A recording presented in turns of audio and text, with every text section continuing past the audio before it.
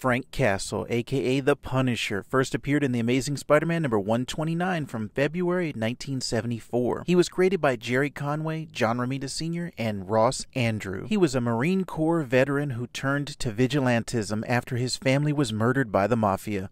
The Punisher uses his military training and experience to take down criminals using brutal and unrelenting methods, often employing deadly force. He's become a popular character in live-action adaptations and is known for his complex and compelling anti-hero persona. Now you know who is